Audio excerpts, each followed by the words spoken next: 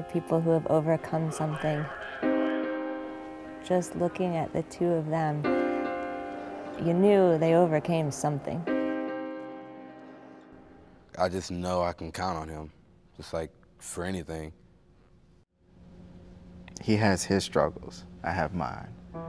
8 years before we met Leroy Sutton, his future was shaped on a set of train tracks while walking to school in Akron, Ohio. D'Artagnan had a challenge of his own, as I learned when I first interviewed him. How would you describe your ability to see? From where I'm sitting, I can just barely make out your facial features. I really admired how they stayed on the straight path. They didn't make destructive choices. They weren't bitter. They had just been dealt a really lousy hand. D'Artagnan and Leroy had no idea or help how to move beyond the only world they'd ever known, inner city Cleveland. That's when Lisa stepped in and became the living difference. The TV story was over. In the next year, Lisa would leave her producing job altogether, but in D'Artagnan and Leroy's life, she was just beginning. You can't go into environments like this and earn the trust of two boys like this who have needs like this and then just walk away. I'm not going to be next on that list of people to break their trust.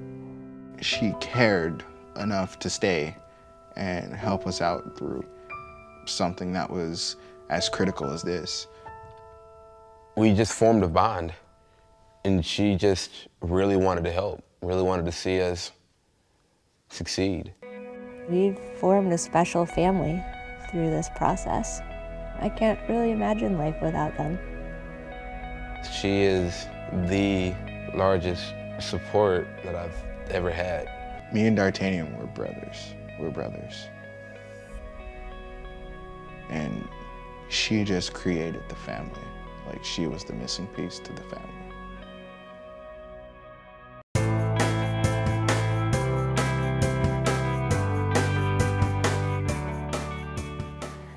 Has life ever taken so much of a toll on a child that the effects simply can't be reversed? What if you can't find a child's gift? What if the search is uncomfortable?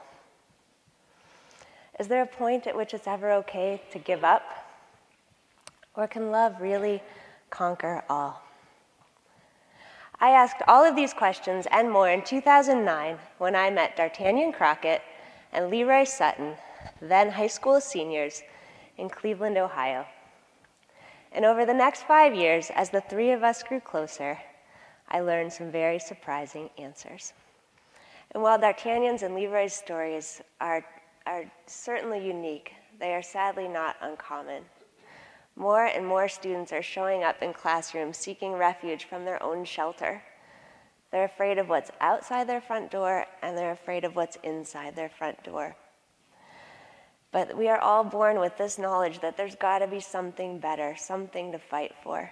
And so they were told education was their ticket, and they went to school every day, hoping it was true.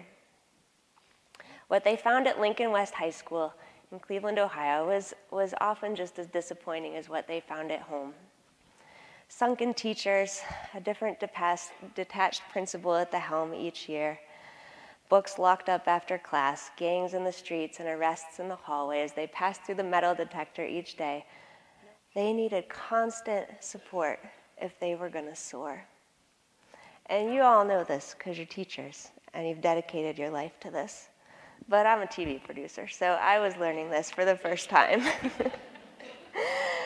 But I grew to understand that if they were going to have the confidence to move forward, they needed to trust that my love would be with them through the 2 steps forward and every step back. And there were plenty of steps back. And so when things grew harder, my solution was to love harder, to love fiercer, to push, to pull. And as I did, I noticed that they would try harder. And in the rare instances that they didn't try harder, I would just drag them along until the taste of success grew sweet enough in their mouth that they began to crave it for themselves. Because I believed that though being a Crockett or being a Sutton might look like a life sentence, It wasn't. It was simply a pattern. And a committed love could break that cycle. When you take a risky sort of love, you find that compassion emerges in these unexpected places, in unexpected times, between unexpected people. On paper, there is absolutely nothing about the three of us that go together.